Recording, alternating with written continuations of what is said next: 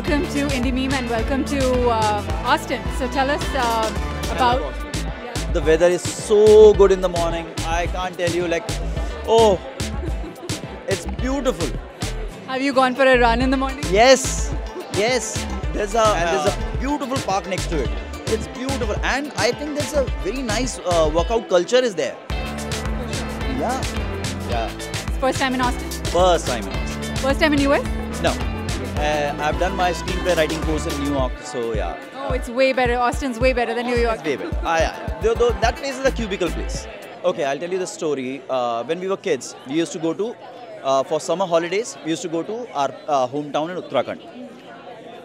That time, we have beautiful houses, and you know, those trees are there. There are fruits next to your garden and everything.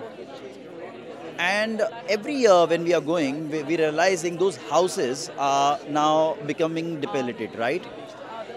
And I was at that time, I didn't have any idea of this migration thing because we were kids, right? And also we came from a working class background. We don't understand those things. Okay, that time was, oh, he went to Delhi. Oh, wow, all of that. So once I've grown up and went to this place, and I've realized the story of how we are just keep migrating and keep running and not finding a space. And now in COVID times, everybody wants to go back to your hometown or home place. So this idea came from there. And to be very honest, my father came from Uttarakhand to Delhi to work, to become a driver. Even me, my whole life, I'm not with my parents, not with my family, living alone. But what I'm doing is, from Delhi, migrated to Bombay to work. So we just keep running. So this in Mami, we have 4 screenings. All 4 screenings were completely house pack. And we got a great response. They're related to migration. They are related to this father-son story, the relationship. And no doubt, there's in India we don't talk about it also, but sexual harassment to portray in a way. I think they actually, the best part is because I didn't play that thing on the nose.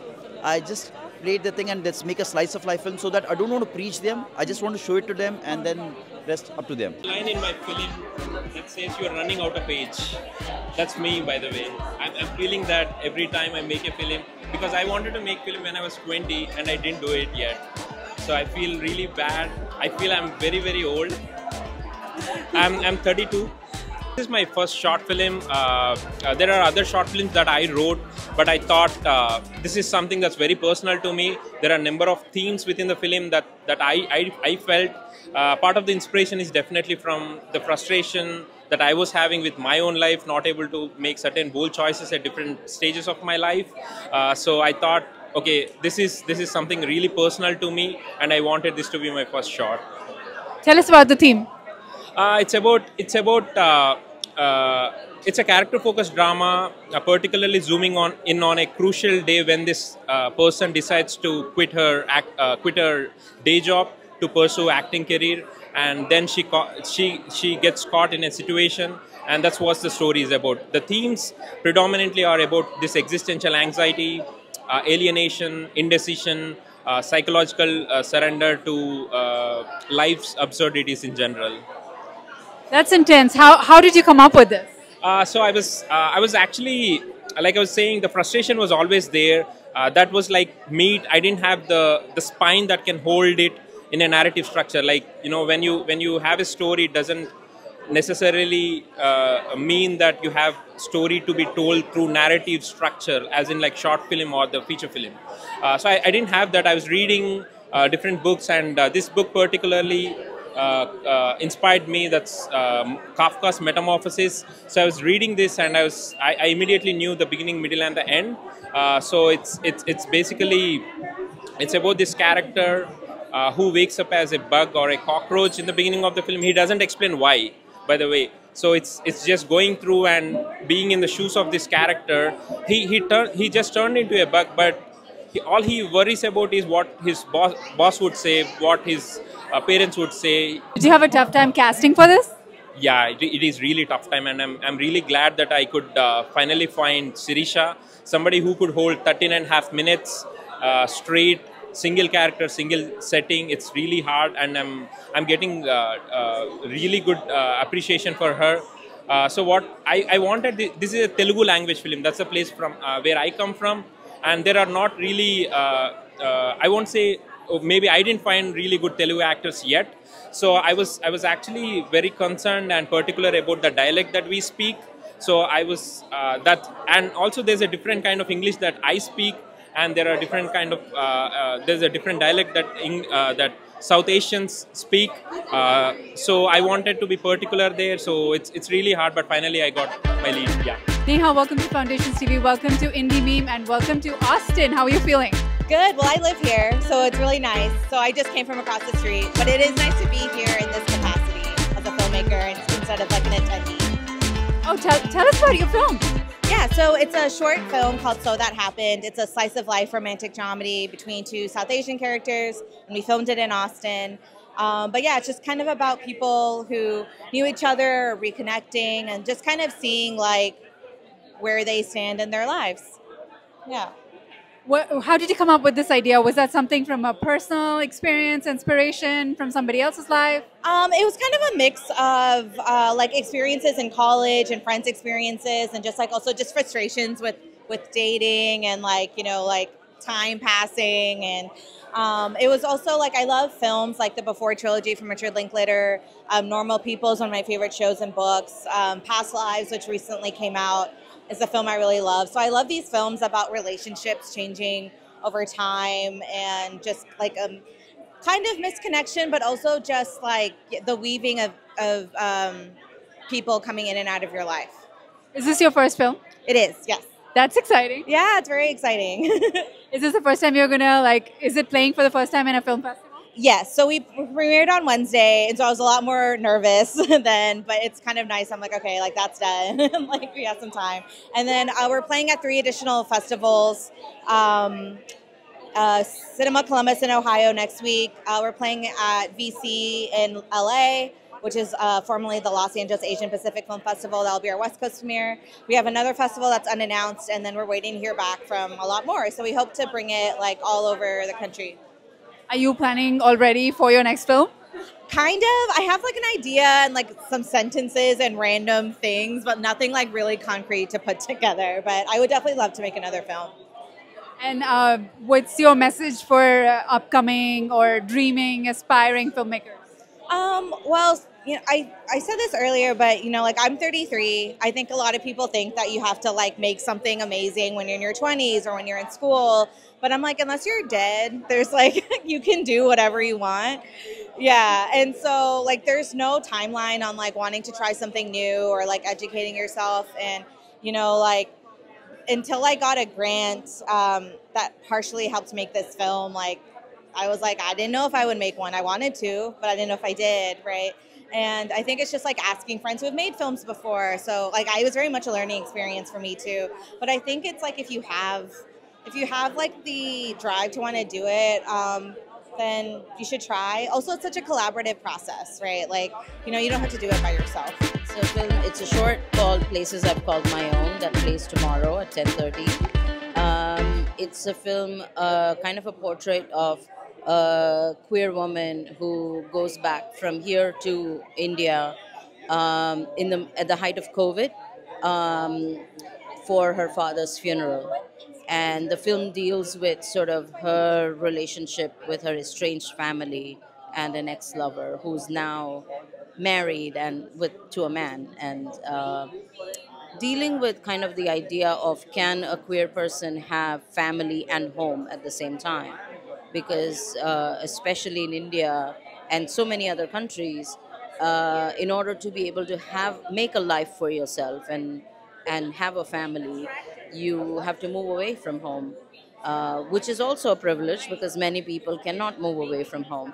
But when you do, you know, to make a life, you move away, but you leave the life behind that you've grown up with. And that sort of is very irreconcilable, you know. You're always wondering, can I stay here and make a life, or should I go away? That's kind of what the film is about. This is a sensitive subject, of course, and you've made other films as well, right? So was this one particularly difficult to cast or get people to sort of come together to produce something like that? No, I actually worked with the same lead actress from my previous film, and we have a great working relationship. Aditi Vasudev, she's a fantastic actress, and we had to prepare for it in a different way, of course, to explore the character and what it means. Um, but I think largely my films revolve around the subject of home identity and all under the umbrella of patriarchy, which is kind of overwhelming, at least where I come from. So that's, thematically again a repetition in terms of what I'm making. Do you have any advice for new filmmakers? No, keep making good films. Yeah. Is it easier to make films that you can yourself can relate to? I don't know how you could make a film that you cannot relate to. This film is written by Neha Syam, who's my sister. So the film is quite a lot of first-hand experiences of what we saw as immigrants moving to UK. So we moved, I was around 10 when we moved. And, like as naturally you'd expect, the posher side of London. And we were quite excited. But when we came, we lived in a very immigrant-centric part of London known as Southall. And that was the polar opposite of what we had expected from London. And then we saw that there's a huge immigrant community and people were living in shared accommodations. And this one community who were the undocumented migrants, they were almost living an invisible life, and then we got very curious of what would happen if somebody from that community went missing. So while we always had this idea of making a film someday, and hopefully we can continue making films where we share stories, we really wanted to start with something that we knew quite well and that we'd seen over the years. So that's where it all started, and fortunately we met our producer Mohan Nader, and then Adil Hussain, who's also here, came on board, Nimisha Sajjan, Lena, Antonio, and our wonderful cast and crew who really made the film special. But yeah. So one thing is that, like as we speak every day, the rules are changing, the laws are changing. So we had to be quite on top of it to make sure that whatever we're showing in the film, so whatever we've shown now is very true to 2021 time, because that's when we shot the film. But more or less it's the same, though there's been some government changes and things like that. But the struggles that the undocumented migrants go through, we've been able to capture that. And we spoke to a lot of focus groups, a lot of charities, a lot of undocumented migrants themselves for their stories, and it's a combination of many true stories kind of closely knit together. Is there a character in the film that you had a particularly hard time finding the right person for? I'd probably say Rohan's character, who is played by Antonio Akil, because it's an Afghani character, and we were just constantly thinking of who best would portray it. And because, for example, with Adil Hussain, it kind of happened quite naturally that he happened to be in the UK, and him being the lead protagonist, we pitched to him, and then it happened sort of that way.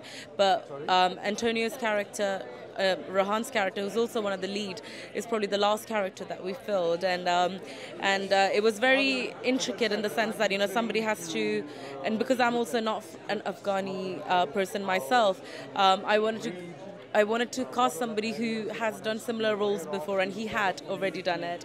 And then he was also such a sweetheart. He went above and beyond in getting a language coach and researching on his own, and then we collaboratively worked together and bringing it together. But yeah. I'm very happy to be here. Thank you so much. Good question. I have become pretty much accustomed to this feeling of like little apprehension, but at the same time, I have immense trust. I trust the audiences because I think it has been made. The film had been made with a lot of hard work. I mean, all filmmakers make films with a lot of hard work, but the research and the kind of truth, which I think is the greatest strength of this film. So I think people will feel that when the film and narrative stands on truth, experienced by the writer herself and also the director herself.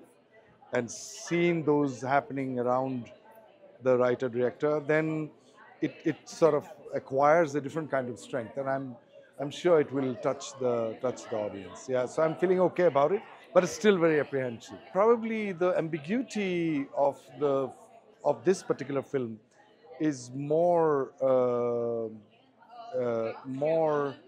important, because I think each member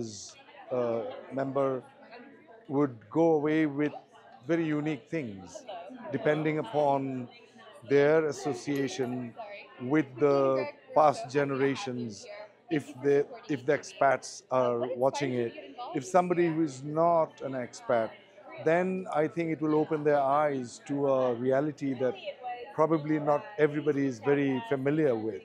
Generally, what happens is that a rosy picture is drawn in other Indian cinemas, that, oh, you go abroad and you dance around in the glossy and glitter films which are generally produced in Bombay. So this is very harsh reality. So one becomes more aware of what is happening, and probably they would contribute to, or they would be more empathetic toward people, those who have come from different parts of the world and trying to make a living. Yeah, my backache. Yeah, so 15 days in the shoot, I was doing a shot, and my director Nathalia says, "Oh, Adil, that was so good, the backache." I'm like, "That's real now," because I had been walking like that, so I actually got a backache. So that was very unique for me.